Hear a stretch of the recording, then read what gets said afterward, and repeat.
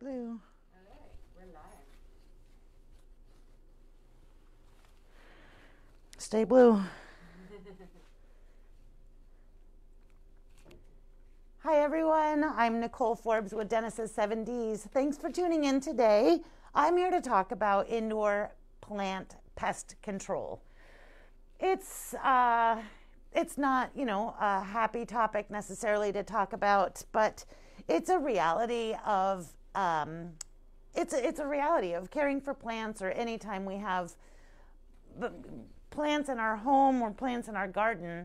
Even just one plant can come down with a pest, but the more plants you have, the more pest pressure there may be.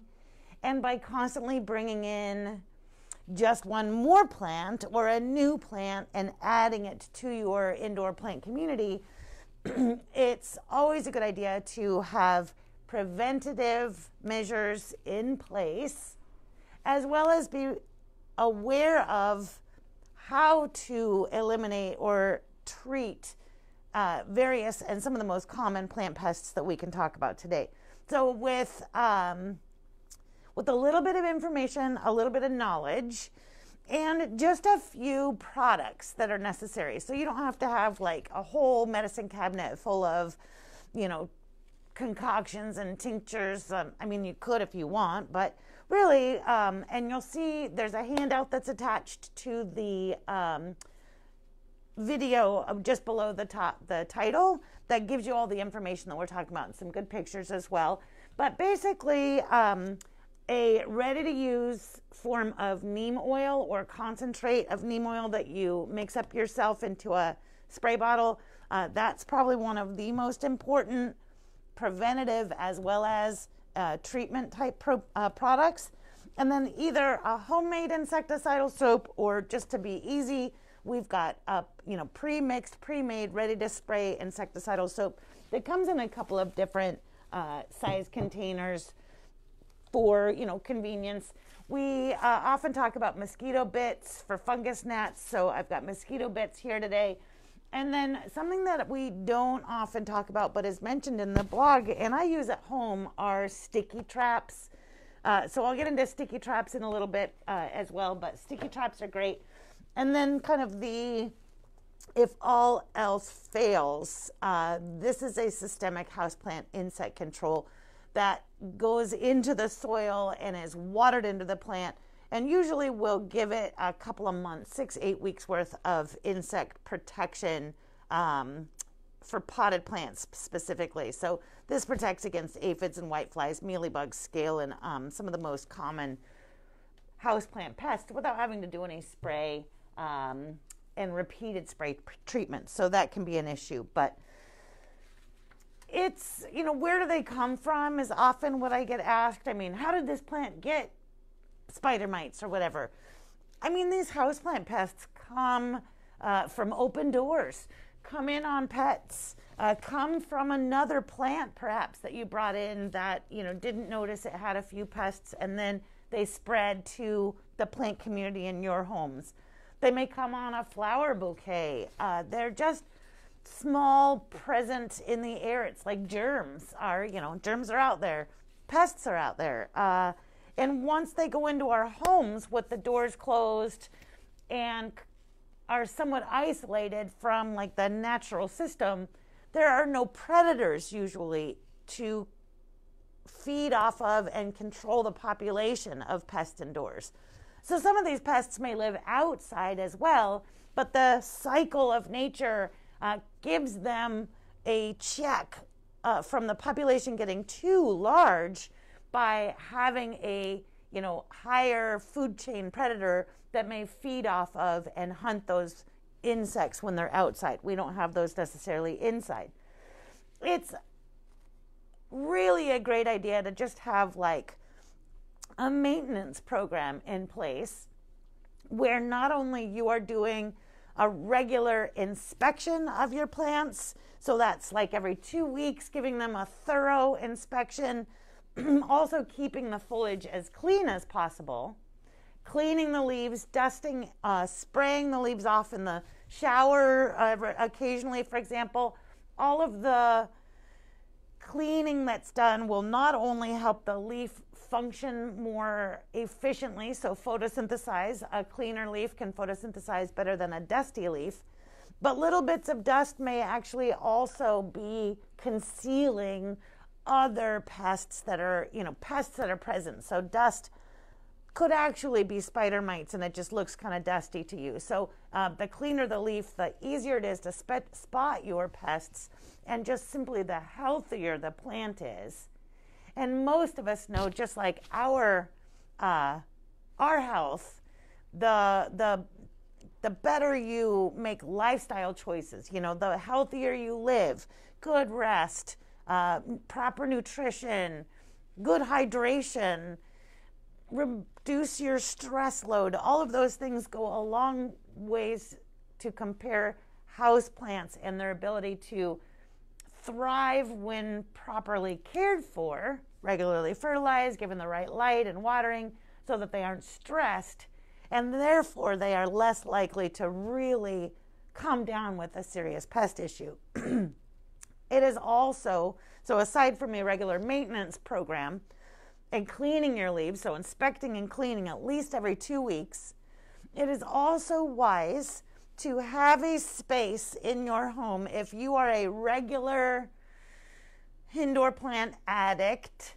as I am, and you're constantly bringing home a new plant to join your indoor collection, it's really, really suggested that you quarantine your new plant. I know that we're living in times of quarantine and all the, masking that we're doing again and all of these things, so it's quite understood the kind of concept of quarantine and how important that is. Taking a new plant home, putting it in a room that has no other plants will give you a chance for 10 to 14 days to observe that new plant and determine whether or not it has a pest, and therefore then either treat that pest or allow your plant then to, mix and mingle in with the rest of the plants in your home. That is a good way to avoid accidentally infesting a large group of plants from, one cheap, like, discount palm that you bought at Lowe's when you just couldn't resist it. Not saying that I've done anything like that, but maybe it's happened once or twice in the past to someone. So let's kind of just, go down the list on some of the most common indoor plant pests and what to do about it. Now, one of the things I've got on my table here, I'm not in a jungle today, although I do often just, fill every spot on this table. I just have some of kind of the most common indoor plants or representatives of common indoor plants, and some that are like plants that are known to have specific pests. And that is also a really great thing to learn, is when you have specific plants in your home, find out what pests they're most likely to encounter. Palms, for example, don't often get aphids. It's just not, aphids are not a pest for palms. They can, however, get spider mites, and they also often can get mealybugs. So spider mites and mealybugs, probably the two most common pests for palms. Another common pest on palms might be scale, but that usually is on a different type of palm than this rhaphis palm or the lady palm that I have here. On my left, stage right, I guess, I've got cast iron plant. Two different types of really cool cast iron plants. This is aspidistra for those of us that are botanical speaking. This is moon and stars. And then I've got Milky Way here. So two kind of cool variegated or blotchy dotted foliage of the cast iron plants. And just like, your cast iron cookware at home, these are durable, sturdy, like hard to mess with plants. But they have one potential pest problem, and that's spider mites. So I have cast iron plants over here. One of them is actually showing early signs of spider mites. So we're going to treat that, and I'll show you kind of how I do that today. But it is important to pre-guess what pest you're going to look for when you're doing an inspection on your cast iron plant, so that every 2 weeks I don't have to think maybe any pest that's possible is going to be on the cast iron plant. I'm really checking it for spider mites and signs of spider mites. So it's a really easy thing, is just to start learning what the most likely pest your plants are going to encounter or could potentially encounter, so that then you've got that first thing to look for or first thing to check. Fungus gnats are a pest that doesn't tend to have plant favorites. It's an equal opportunity pest that prefers moist soil. So I would say that usually fungus gnats are not present on succulents or cactus, but that again goes with the understanding that succulents and cactus want to be dry and are dry soil plants. So typically it wouldn't be a really heavily watered or wet plant. But plants that do like regular watering, maybe a peace lily, for example, a spathiphyllum, they, with keeping the soil too frequently moist and not giving it a chance to dry out a little between waterings, can create an environment where a small fungus begins to grow due to that wetness of the soil. And then a insect that's a tiny little black gnat is attracted to that fungus and lays eggs on the soil surface, and the little egg hatches into a tiny thin worm, and the worm or larva lives in the soil eating up that fungus that's grown, but it also feeds on the roots of the plants, and so will just weaken the plant in general. You don't see necessarily insects on the plant because the real damage is being done in the roots.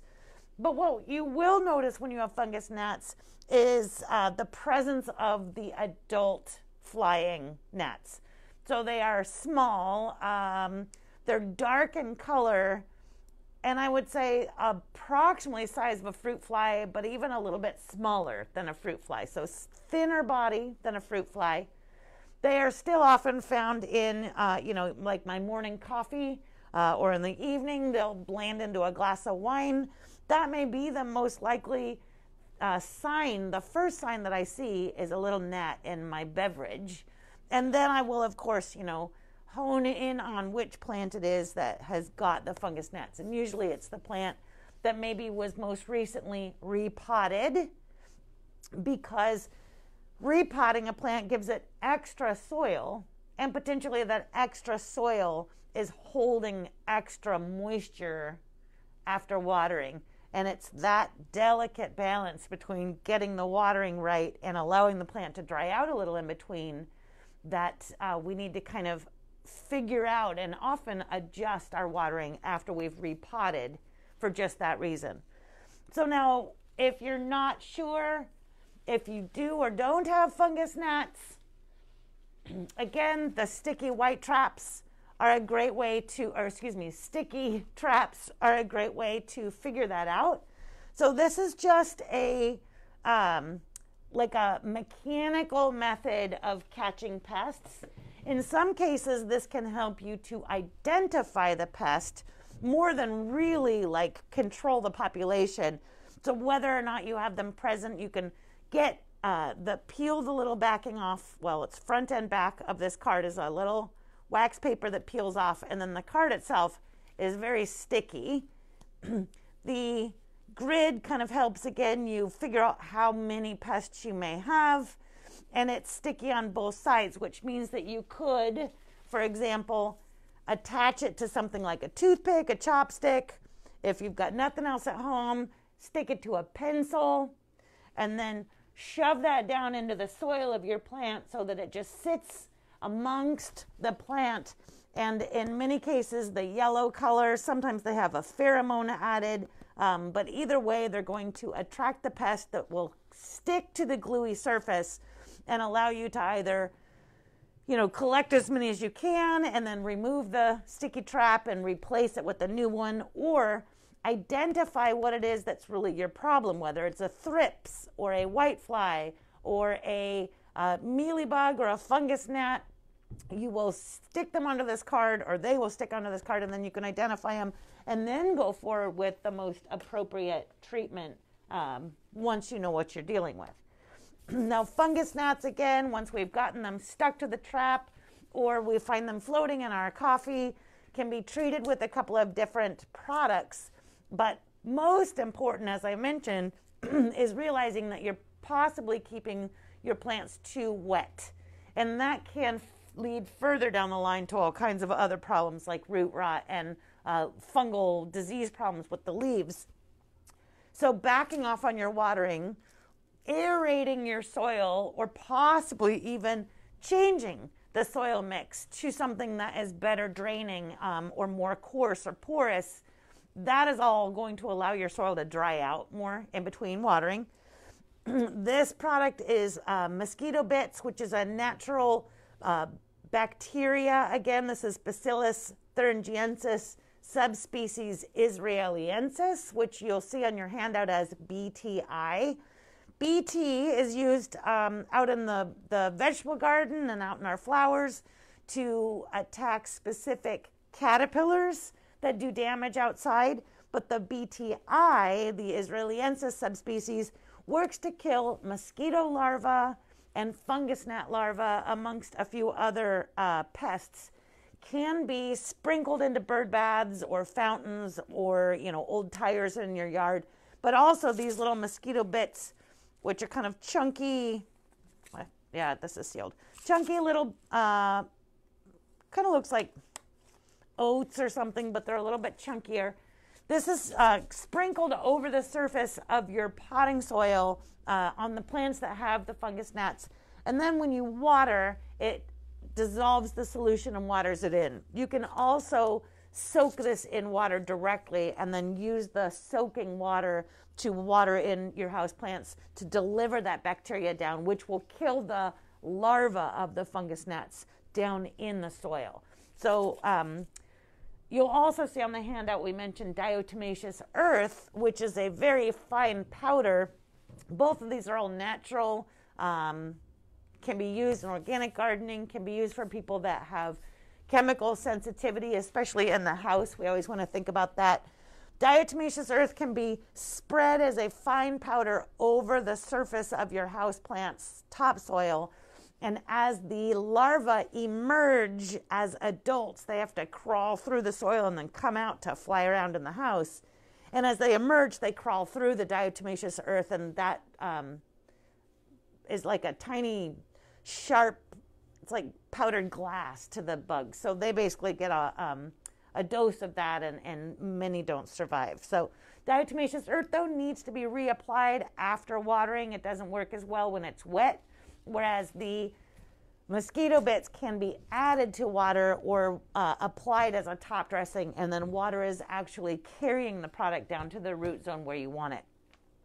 Fungus gnats, again, extremely common, and can, in the long run, they can kill a plant in serious infestations, but usually by that time, you've got bugs, little bugs flying around, and you may have, gotten sick of the plant and put it outside or thrown it out already or something like that. So it's not uncommon. Most of us have dealt with them, and a few may just tell you that you're watering too much. Once you've really got an issue, like I said, it's best to go after the problem with one of those solutions that I've just indicated. Now, there's no particular order to the pests that we're talking about today. So the next one is spider mites. And spider mites is really spider mites is a common summer problem. Very common in summer, both indoors and outdoors. And it's most common on plants that are in brighter light or full sun, and sometimes plants that are right in the window getting possibly even a little bit of direct sunlight on their foliage. Spider mites prefer warmth and heat, so that's why they hang out on that sun exposed side of the plant usually. Spider mites are also found on predictable, usually quite predictable lists of plants. They tend to like plants that have long, thin foliage, so grassy or strappy long foliage, such as the cast iron plant has, such as the individual leaflets of Our Lady Palm. And another common plant to come down with spider mites is the very well-known Dracaena, and most forms of Dracaena, but this marginata especially, can come down with spider mites, and it's one of the few things that really bothers this plant. So it's a good one to recognize and learn how to spot early and treat. Spider mites, so here's one of the things about these indoor plant pests. Outside, if you're experienced in gardening outside, if you look at a leaf and there's bite marks in it, or holes in it, or it's missing altogether, you know you've got a pest. Something's eating my plant, we can say. We see that the leaf has been damaged. We see chewing or evidence of the pest. Most of our indoor plant pests aren't chomping and munching away at the leaves, showing us obvious signs that they are there, making leaves disappear. They're like vampires in the plant world. They are piercing and sucking the juices and saps out of the leaves. So first of all, you don't really see that damage happening until the plant's just had so much pest pressure that it starts to show signs of deterioration.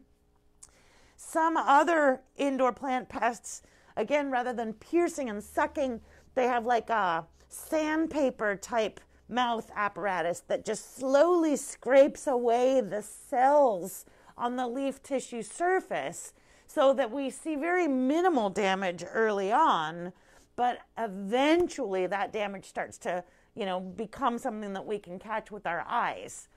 That's what a thrips does, for example. They have this little sandpaper type rasping mouth part. So aphids, mealybugs, spider mites, they're all piercing and sucking insects. Scale, another sucking insect. And then we've got the thrips, which are this like rasping type insect. None of them have big mouth, chewy parts that are going to bite you or bite your plant, or, bite your plant leaf and make it disappear. Now, often you'll learn, just like I'm saying, you learn that your certain plants are likely to have certain pests. Our eyes learn pattern recognition. So we learn to spot those pests even from a distance. By spider mites, for example, the leaf will often have a dull or slightly off color to it. It won't be shiny and vibrant. It won't have this beautiful green sheen to it. It may appear dull, matte, and maybe even slightly dusty, as I mentioned before. And a spider mite, let's just say spider mites come in units. Now, they are individual. They are a mite. As I say in the handout, they're like smaller than the size of a period at the end of one of the sentences. So they are very, very tiny. They're the type of thing that I will use a jeweler's loop or a hand lens to really get a good look at spider mites and see whether or not they are still crawling around or alive, or if maybe they're even dead, but now I'm spotting the damage. And spider mites reproduce extremely quickly. So usually you're not going to ever see one spider mite. You are going to see 1,000 spider mites on a leaf. And as that infestation grows and reproduces, ultimately, rather than the spider mite individual or group, what you'll see is a light, very, very fine webbing that will coat the leaf surface or be on the undersides of the leaves with a very fine webbing. Something that still is barely visible by your eye, but you need a really good light if you want to see it. A magnifying glass or a hand lens will also see. It doesn't look like spider's webs like Charlotte's Web or anything. It's a very fine webbing, and again, it's usually concentrated around the leaf and the leaf surface. And then you may even be able to spot in bright light very, very tiny mites crawling around on that webbing and on the leaf surface as well. So spider mites are, first of all, able to spread from plant to plant. So usually any single one of these pests, as soon as you identify that you've got it, back to the quarantine room it goes. So a nice isolation space. For me in my home, it's my laundry room. My laundry room has these gorgeous south-facing windows. It stays pretty warm. It's kind of high in humidity, and it's not a place that I normally am just going to like decorate with houseplants. In fact, I've had some really messy spills as I was, taking plants out of, or taking things out of the wash or dryer, and grabbed a houseplant that was on one of the shelves or whatever. So I try not to have a lot of plants in my laundry room, but that is where my new plant quarantine and or potential pest treatment space is, since there are no other plants in there that can get sick. So having an isolation space, if you don't have a room that has lovely southern windows like my laundry room does, a small plant light. Get a little miracle LED that we sell as bulbs and screw it into a little desk lamp, and at least give that little struggling plant a light while it's in its recovering situation, so that you can help it along, rather than putting it into a dark room where it may also just kind of, decline for various other reasons while it's trying to get over having a pest. Signs, again, spider mites don't, they're not going to eat the leaf. The leaf will slowly turn completely brown if you don't notice it, but usually you're going to catch that webbing or other signs beforehand. Another thing you can do with a leaf that you think may have spider mites, and I've got a good picture in the handout, but I also brought a tomato leaf that I found with spider mites on it. So the appearance of the leaf is frosty. So you can see that it's kind of white, speckled, yellow speckled. It's lost a lot of its green color. And you can't see them. I can't even see them without bright, bright light and a magnifying glass. If we looked, we would see tiny, tiny spider mites all on the undersides of this leaf. They're not on the tops. They like to hang out on the bottoms. And again, this is the type of thing that I would put my flashlight on my phone, for example, grab my little jeweler's loop and look up close at the detail to figure out whether they are still crawling around and whether it's something that I needed to treat. Now, sometimes also, this is not a dark piece of paper. Sometimes you can take a dark piece of paper, still not dark, and take your leaf, clean sheet, kind of smash it on the paper a couple of times, and then look closely at your paper. Often you can get the little mites to knock off onto the paper. They're very, very tiny though, so sometimes I have to circle the little bits that fall off onto the paper. Maybe they're just dust or dirt, but you'll also notice though, if the little piece of dust in the circle starts to move around, then you realize that it's something that's alive, and that's a good confirmation that you have the mites. So some bashing onto a clean paper surface, very close inspection, maybe again, bright light, magnifying lens, all of those things will confirm the presence of the spider's mites. In addition to these types of, symptoms where you can see that real frosty, funky look on the leaf. Now, to treat spider mites, really the best thing to use on spider mites is oil. There are a range of oil products that you can use. Horticultural spray oil is mineral oil, essentially. We often use neem oil. Neem oil works as a miticide, fungicide, and insecticide. So it's going to have kind of the broadest range of applications.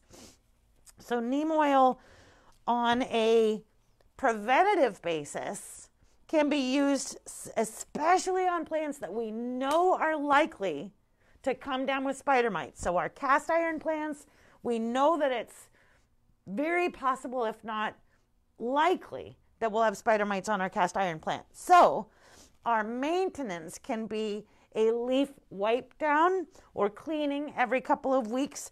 That makes the leaves even just prettier in general. So neem oil and all oils can stain. So you don't want to, get the oil on your walls or your carpet. For example, my little table here has a plastic tablecloth on it, so I'm going to be okay spraying, but I wouldn't leave the plant on the, heirloom wood coffee table and spray next to your couch, for example. Just take it either into the bathroom, bathtub, or if you have a very small space that you're working with, you can often take just a standard garbage bag. This is like a kitchen size, but you could get a big garbage bag if you have a big plant. Put your plant inside the garbage bag. Pull the sides up.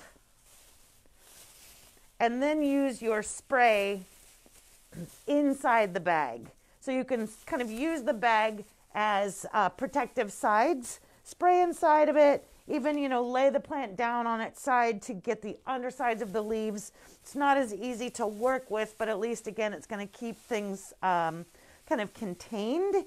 And then, of course, neem oil also has a slight fragrance. So I don't care for the smell of it. And if I don't want to smell that spray after I've sprayed my plant, I could theoretically maybe blow a little air in it.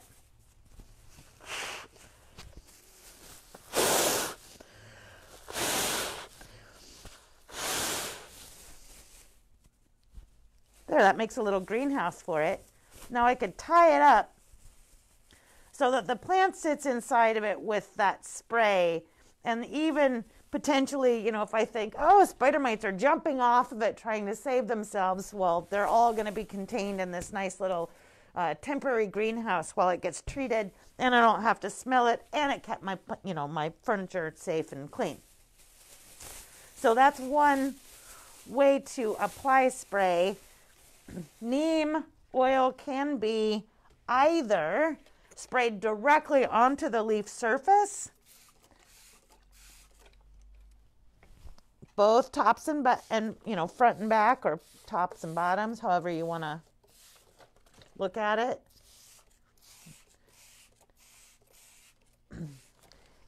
Or for like regular maintenance and every 2 weeks kind of cleaning, you can take a nice soft cloth. Often I think, well, that's what I do with all the single socks that come out of the dryer. What else are you going to do with them? Make sock mittens or sock gloves out of them. They're perfect to then wash your plant leaves. So then a nice wipe down will again get any kind of dirt and dust off. We always want to do fronts and backs, which is why I like to have 2 socks. They don't have to match, but a sock on each hand will help you to kind of absorb and easily clean the leaf surface. We want to get into kind of cracks and crevices because that's where the bugs like to hide. So little like pleats, dents on the leaf. We want to make sure that the oil has gotten into that and is sort of soaked down the leaf surface. So I'm going to spray this side one more time. Now when I spray it, I can actually see a little bit of the easier. I can see the signs of the mites on here. So this guy's going to get some good treatment and an isolation until we're sure that those mites are gone. And even just after cleaning, it's shiny, it looks better, it's just kind of overall a prettier plant when the leaves are glossy and green and shiny looking instead of, I don't know, big dust collectors, kind of pale and, dirty looking. So, an improved look, an improved health, and just simple, simple cleaning, simple plant maintenance. So same kind of thing on your palm leaf. This is, takes a lot more detail. This is the kind of thing that you either like put on a podcast, like put your earbuds in and call your mom or call your best friend and just have a nice long conversation while you're just cleaning away on the leaves. It's a very centering and calming thing to do, especially if you're doing it preventative and you're not chasing after bugs. When you're trying to get bugs, that you already have a problem with, it can be a little bit distressing because it feels like you're never going to get all of them gone. But be persistent, and in most cases you can overcome these issues. On to aphids. I'm going to skip aphids. They're the most common outdoor pest, but we don't see a lot of aphids commonly in indoor plants. If you do have an aphid problem, chances are really good that it is also in correlation to over-fertilizing. So if you give your plant too much fertilizer, too high in nitrogen specifically, you're going to push out new growth that's really soft and really tender. And that's where the aphids like to focus on, because again, remember, they're little vampires. So the more tender the leaf surface is, the easier for them to pierce and suck on.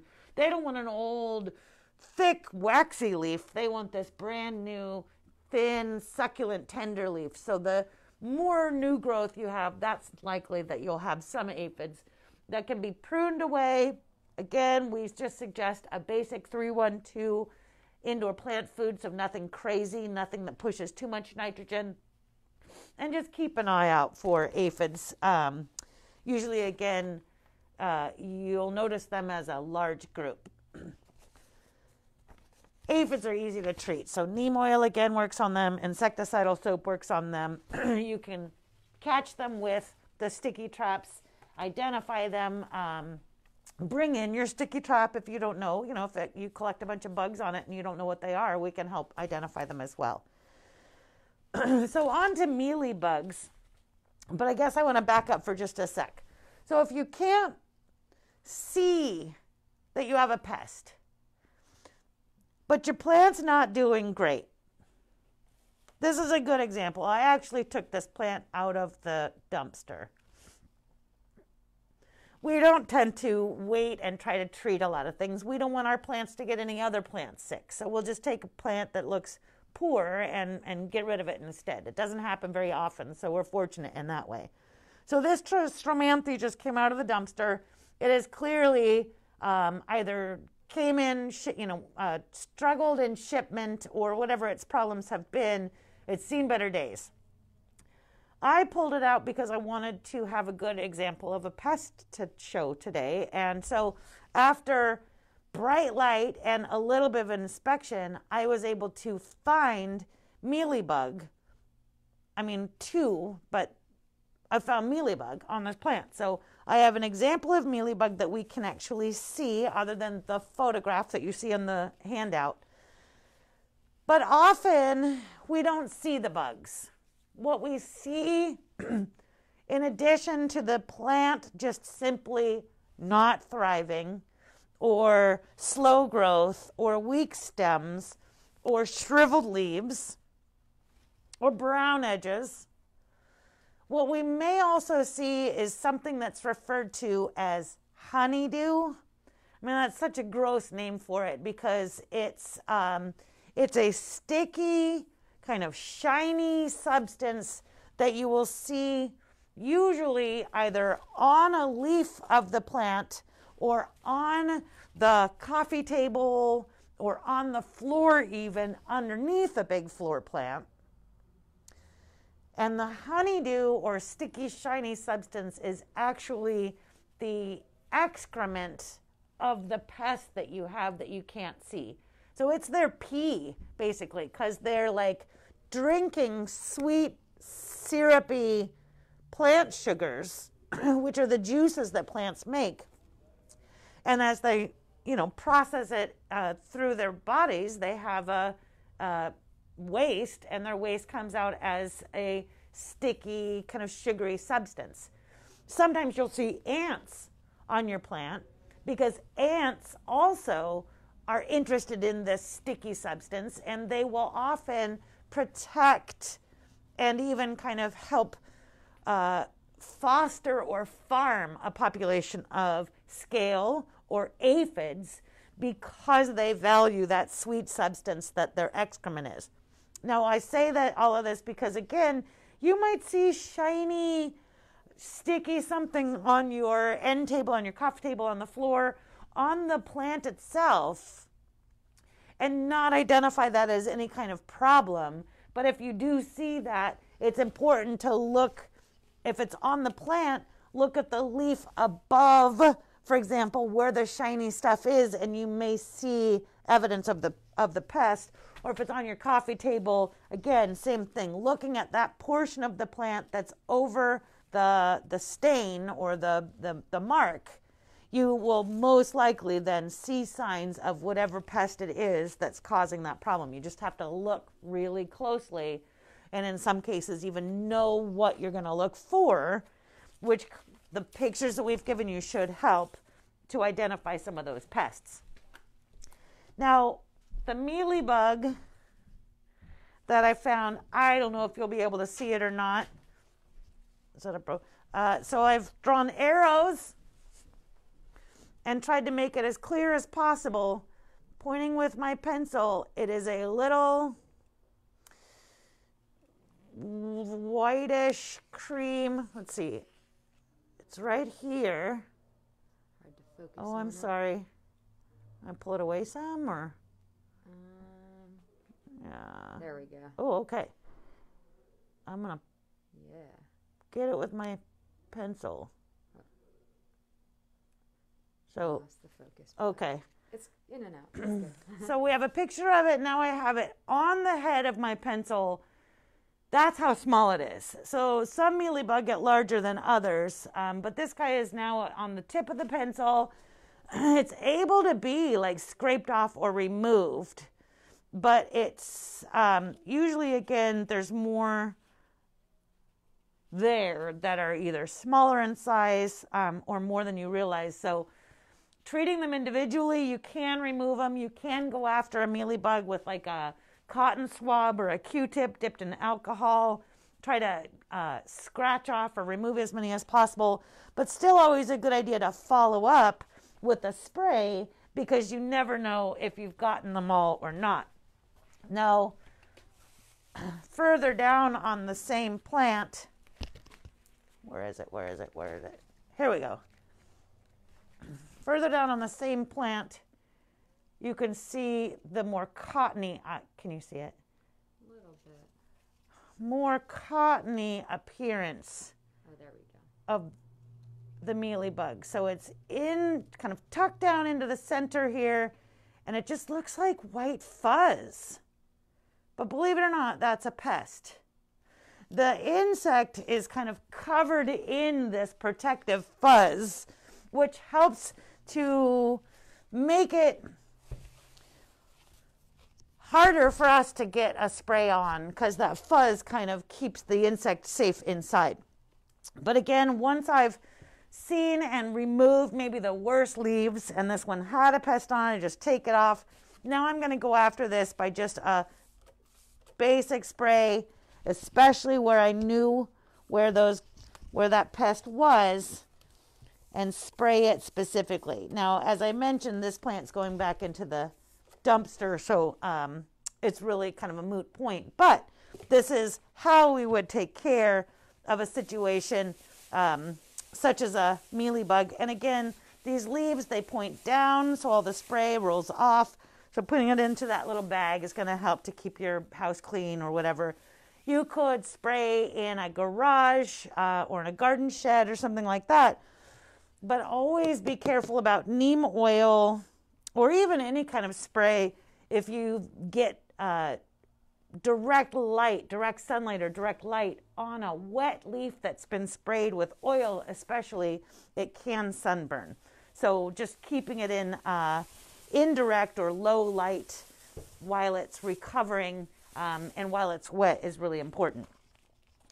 Now, mealybugs again can be caught with those sticky traps. They don't move around a lot, so it's only when you get basically mealybugs in their juvenile or crawling stage that you'll likely catch them on the sticky traps. But that crawling young stage is actually one of the easiest times to spray and kill them. So once you see them on your traps, that's when you would want to jump into action and then go ahead with the spray. Insecticidal soap also is effective against mealybugs. So you could use something like insecticidal soap instead of neem oil. And it's always good to kind of mix up your sprays no matter what. So if you're always doing leaf shine with neem oil, if it's possible, then treat your pest with insecticidal soap, so that you're kind of, left hook, and then right hook, right? So sounding like a boxer. I'm not a boxer. But I can box my bugs. Now, scale and thrips. Those are the last two that we really are going to talk about. And these are, it's almost progressively harder and harder to diagnose some of these insects. Scale does not look like a bug at all. Scale looks like, I guess mealybugs didn't really look like bugs either. They looked like little white fuzz bits. Scale looks like little brown, usually bumps on your plant. They can be scratched off with your fingertip, or again, I go after them with my little pencil lead, and you can get them off of the plant.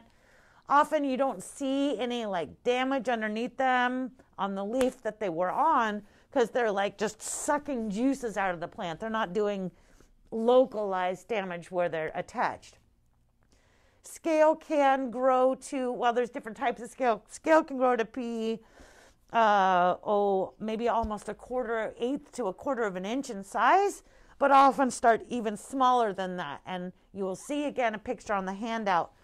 They tend to be on the undersides of most leaves and usually right at the connection where the leaf meets the stem. So if I were, now this rubber plant, this is a Burgundy Ficus decora, the rubber tree, a rubber plant. This is a plant that can be known to have scale problems. Spider mites are another one that happens to infect sometimes the ficus family.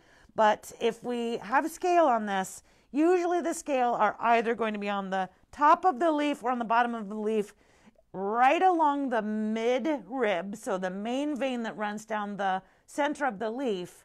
They will most likely be where the stem of the leaf and the main part of the leaf connect. So kind of at this point right here is where you'll often see the scale. But definitely also always inspect that mid-rib all the way along for anything that looks out of the ordinary. A bump, a lump. See if you can scratch it off. Those, and then you're going to look closer, brighter light, smaller hand lens to identify for sure whether or not you've got scale. Then going after it, scale we smother more than anything else. So scale is usually easily treated with oil sprays. And then again, you can go after the individual scale with a cotton swab or a Q-tip, dip directly into rubbing alcohol, and then just, rub off each individual scale. That kind of dries them out from the surface. They have an armor-coated outer covering that keeps most sprays from actually getting into them. So the oil smothers the pest instead of, again, acting as a chemical control for them. So smothering is always effective. You just need to sometimes spray a couple of times to make sure that you've caught all of the scales, since they can be kind of hiding and in different spots on the leaf, which make it hard to, angle your spray and get them everywhere. Now, another common plant to get scale and spider mites is citrus. And often citrus, like lemons and things, we're growing outdoors for spring and summer. And then as we get closer to frost, we may bring our citrus indoors. Any plant that has spent even a couple of weeks outside, if you're going to bring it back indoors, I would just assume that it is infested with some sort of pest automatically.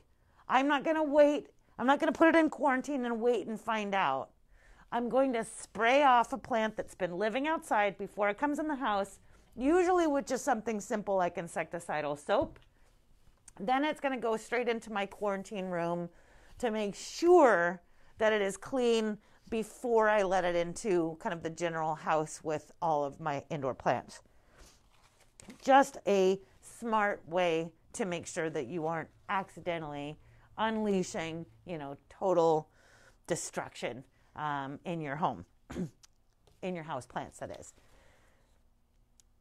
The last pest to talk about today is one that I am currently struggling with at home, and those are thrips. So thrips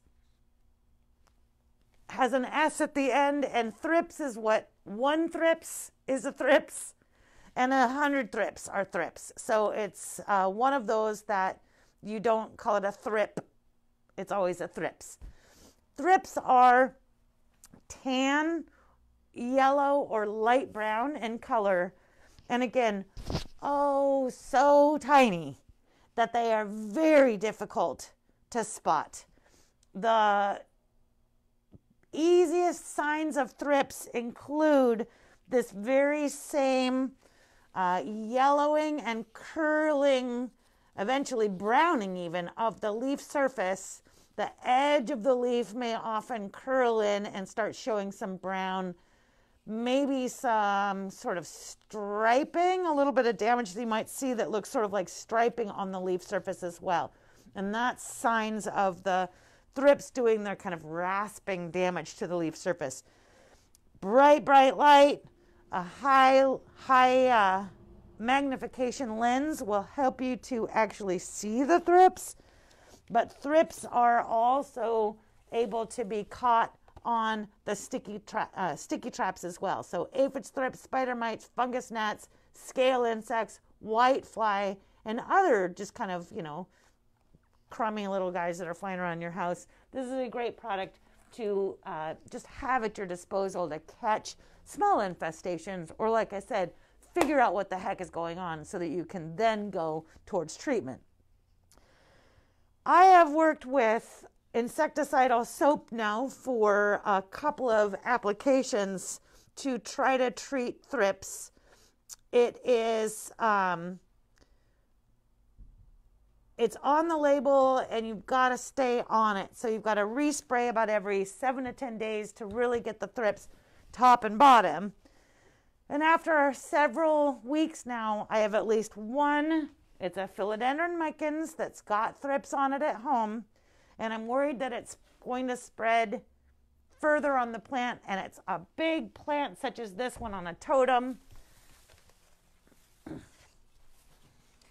We've got a plant that is trailing, kind of dense. It's hard for me to get tops and undersides of all of this with the spray. Just by the arrangement of the plant, the density of it, it is very difficult for me to think that I've done a really thorough job with the spray. So after treating it for a couple of applications of spray, I have now gone to the next level, and that is the systemic houseplant granules. So this systemic houseplant insect control, as I mentioned at the beginning, this is a neonicotinoid. This is imidacloprid is the active ingredient.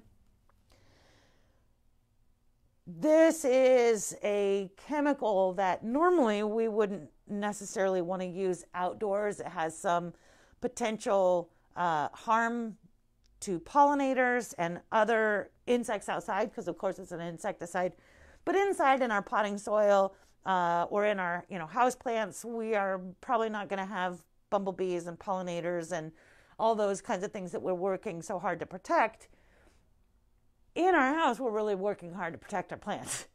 And so this product makes perfect sense when you've tried a lot of other options, or if you have a plant that is just perpetually having a pest problem, then using a systemic granule is probably one of the smartest ways to go.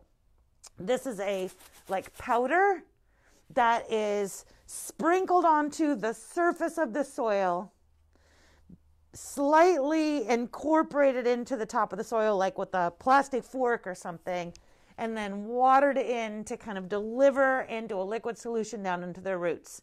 Now the plant is going to then take it up into itself and have the chemical inside the plant for up to 2 months, which stops then the pests that are sucking and chewing on the plant by them being able to then, access the chemical through the leaf surface. You want to always read the label to find out how much to use per container size. This is only for container plants, and it's listed just for indoor control. And after that initial watering, you don't want to water your plants too heavily for at least a good 10 to 14 days so that you're not flushing out too much extra of this before your plant has a chance to take it up. When plants are actively growing, so during the active growing months, March through September, is the most effective months to use a systemic, because again, our plants are doing more active uptake from their root system. Later in the season, we have more, dormant season especially, they're not drawing as much up from the root, so it's not as helpful that time of year, in which case you could use a spray to kind of keep things in control and maybe go to the systemic as we get into the active growing season again. I brought this Pothos and Joy simply because, again, Pothos or Epiprenums and other philodendrons, also known to get mealybugs. Often, it's something that, again, it's a dense plant. There's a lot of foliage, so you need to look closely. Anytime your plants seem to be failing or just not looking perky enough, that is a good reason to look more closely at what's going on.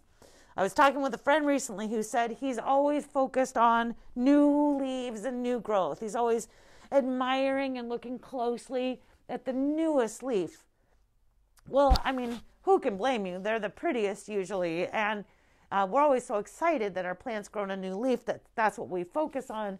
But usually the new leaves are not the ones that are going to show signs of pest problems, unless, as I mentioned, they're aphids. Often it's the lower, older foliage that we aren't paying much attention to, we don't maybe even see as easily.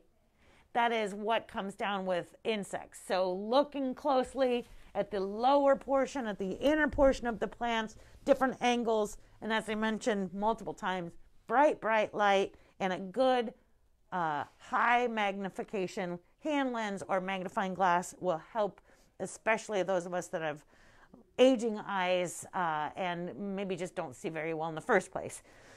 So with that being said, I hope that this has been an enlightening and informative session today. If you have questions or follow-up, feel free to put them in the comments and I will answer after if we haven't addressed that question already. If you are a local and you've got some pest issues that you'd like some help with, we highly encourage you to bring a leaf sample down to us in a sealed container, whether that's a zip top bag, a baby food jar, whatever. Please keep it contained so that we're not exposing our plants to pests. We are also available for virtual houseplant consultations that can be found on our website. And we just want to, We want your plants to thrive, and we want you to thrive as well. So with that being said, thanks as always for watching. Happy gardening.